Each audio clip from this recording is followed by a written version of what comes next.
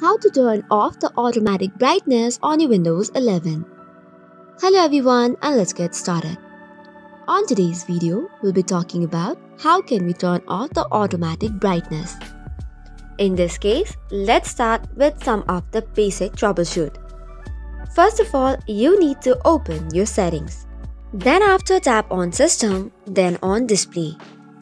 After that, click on the brightness option which is on the top, and then turn off any automatic option that is available. Likewise, in the night light as well, make sure that the night light warmer is turned off along with the schedule. Do the same for the change brightness based on content as well. Once you have turned it off, this will automatically not turn on or turn off the display settings. Moving on to the next solution, open the control panel. Once you open the control panel, you need to select the power options. And from the selected plan, you have to click on Change Plan Settings. Once you reach to the next page, click on Change Advanced Power Settings.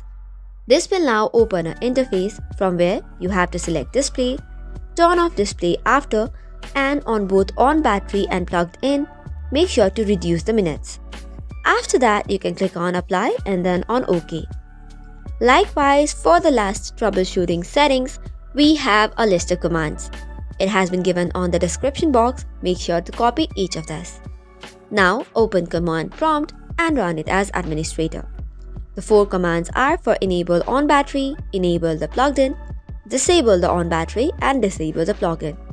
You have to copy each of the command and run it on your command prompt, and you should be good to go. So this is all for today's video. For more such contents, do not forget to hit the like and subscribe button. Thank you and keep watching.